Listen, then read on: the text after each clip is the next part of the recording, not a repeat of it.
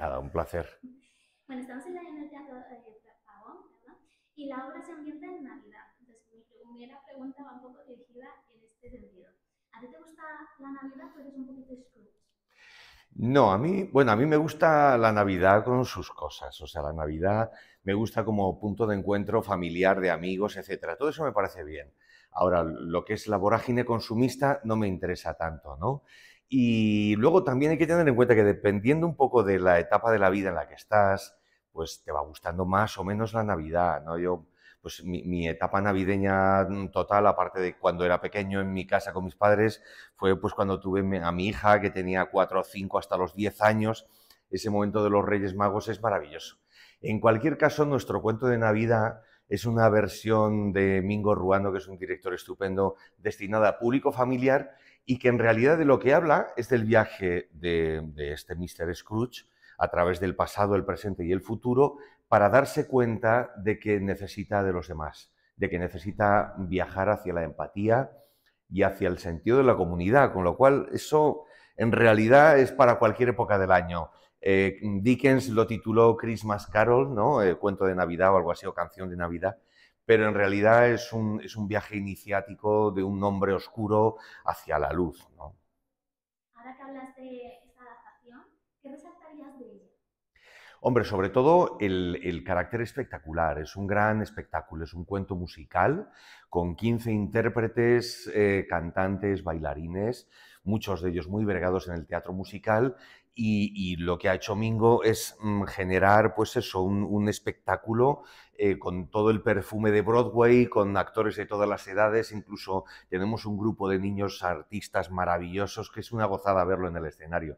Entonces yo destacaría el aspecto espectacular y el aspecto familiar, que encuentras el otro día me saludó una niña que se llamaba Daniela, que debía tener como, no sé, 5 o 6 años, que estaba entusiasmada con el espectáculo y estaba con su madre y con su abuela. Entonces, ese conjunto familiar, porque muchas veces hay espectáculos para niños o espectáculos para adultos o tal, pero un espectáculo familiar en el que haya un adulto que se pueda emocionar y divertir y que haya un niño que pueda flipar con él también, pues no es tan fácil. Y eso sí que lo destacaría de este cuento de Navidad.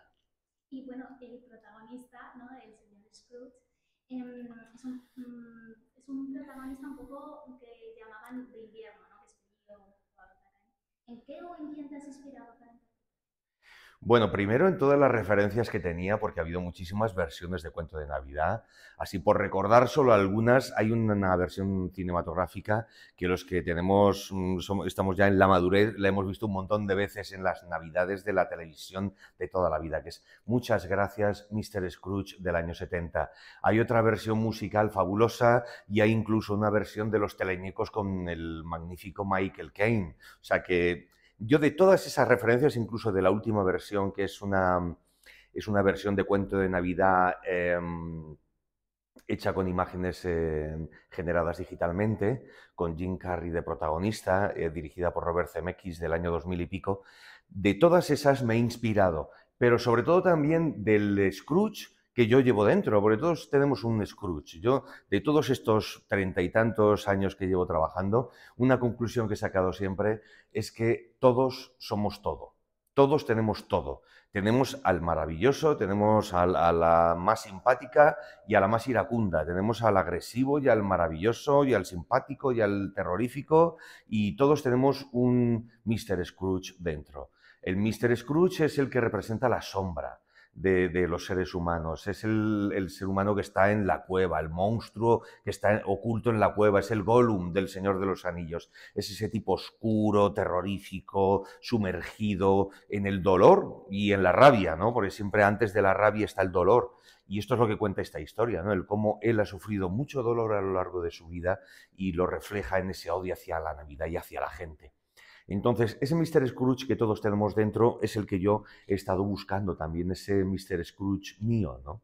Y también tiene que ver mucho con mi formación en Italia, con Antonio Fava, porque el Mr. Scrooge es el Pantalone, el personaje del Pantalone de Comedia del Arte, que es un viejo avaro, opulento, pero que al mismo tiempo tiene algo de buen corazón dentro. El Pantalone de la Comedia del Arte, ¿no? Que viene de Pianta y Leone, ¿no? El mercader digamos, prototípico veneciano, ¿no? Porque el símbolo de Venecia es el león, por eso se llama pianta el león, pantalone, y es ese viejo. Y ahí me he inspirado también mucho en la gestualidad, en la forma, en el trabajo con lo corporal, ¿no?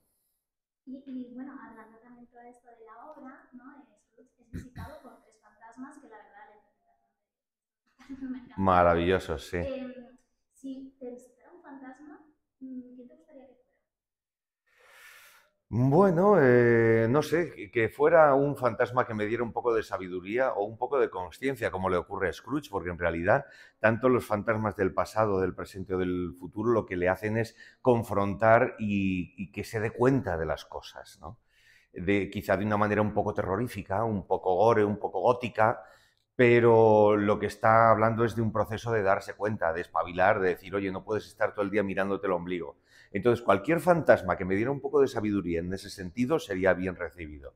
Pero, bueno, de momento mis fantasmas o mis entidades de sabiduría imaginarias o reales, la verdad es que son muchas. Tengo mucha gente alrededor que me inspira, así que, bueno, tengo algunos fantasmas benefactores de esos.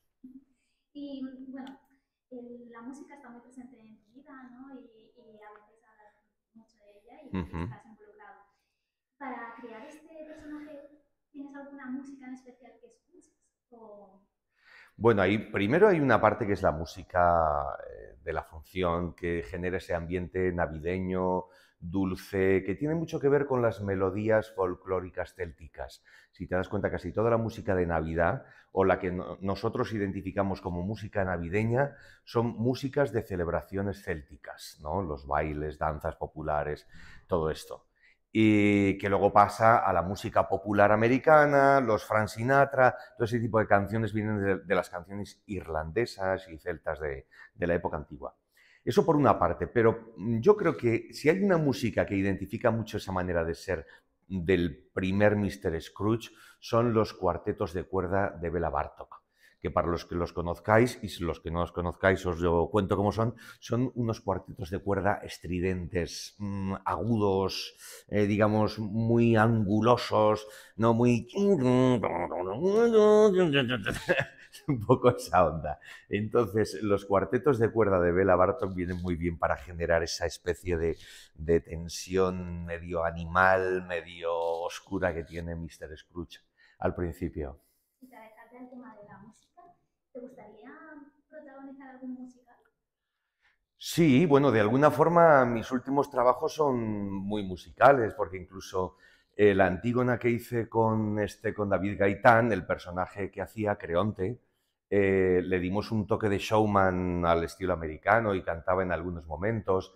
En Páncreas, una función que dirigió Juan Carlos Rubio, que hice con Alfonso Lara y José Pedro Carrión, que fue una comedia de muchísimo éxito, con más de 250 bolos por toda España, ahí tocaba el piano y cantábamos los tres. Y en esta última que estoy haciendo de gira también, El peligro de las buenas compañías, de Javier Gomá, también canto y toco el piano, así que lo siguiente pues es hacer un Hombre de la Mancha o, en fin, quién sabe. Yo encantado. Y antes has hablado que tienes niños alrededor, gente muy joven en esta obra. ¿Qué Sí. consejos le darías a esta gente que está empezando o que quiere empezar a involucrarse? Bueno, es muy fácil siempre, o sea, a ver si me explico bien, es muy fácil ponerse en el lugar del consejero, pero a mí ese lugar no creo que sea bueno. El único consejo bueno que me parece que hay que dar es que escuchen su propio camino. Hay algunos que dicen, escucha tu corazón, escucha tu instinto, como tú quieras llamarlo.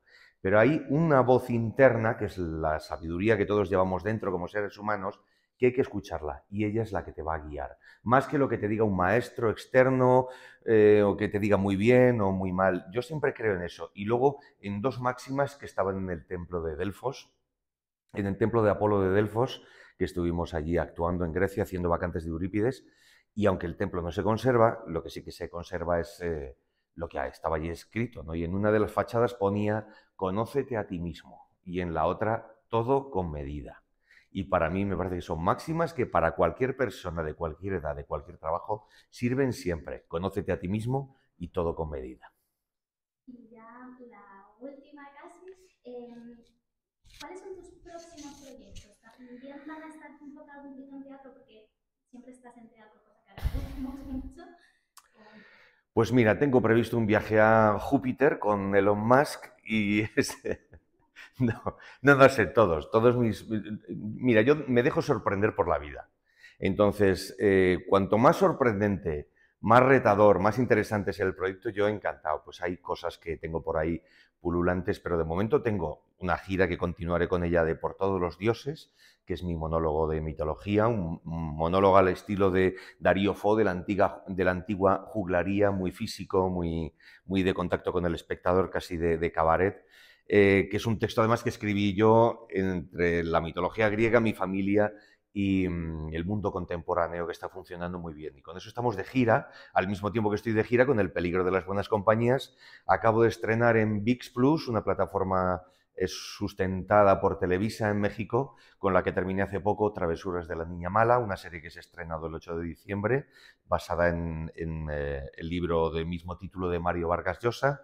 Acabo de terminar un poquito antes en Nigeria el rodaje de Hasta el cielo, la serie continuación de la película del mismo nombre de Kalpar Soro, con la que seguramente pues haremos segunda temporada este año que viene.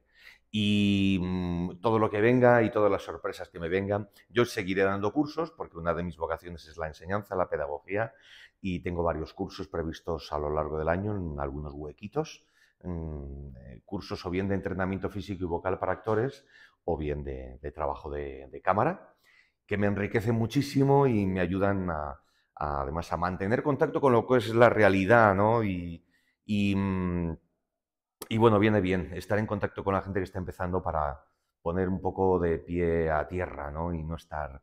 Muchas veces cuando te sumerges en tu trabajo necesitas esa toma de contacto con la realidad, salir al mercado, tomar contacto con la gente del día a día, con la gente que está empezando, con los problemas cotidianos de la hora y poder hablar con gente joven es muy importante. Y ya la última para terminar, ¿qué le dirías a las personas que les falta por ver esta maravillosa obra que a mí me ha encantado? Bueno, hay ocasión para ver Cuento de Navidad del 3 al 18 de diciembre en el Teatro Pavón de Madrid, que es un espacio icónico, teatral maravilloso de Madrid, al lado de la Plaza de Cascorro, y hay que venir al Teatro Pavón hasta el día 18 de diciembre. Los que no podáis, pues tenéis dos ciudades que están en el centro, con lo cual hay mucha gente que puede hacer una visita o bien a Zaragoza del 21 de diciembre al 2 de enero en el Teatro Principal, otro lugar maravilloso, y luego del 3 de enero al 7 de enero en el maravilloso Teatro Calderón de Valladolid, que además es mi tierra y que es otro de los teatros maravilla que tenemos en este país. Así que nada, mucho ánimo, venid al teatro a disfrutar en familia estas Navidades.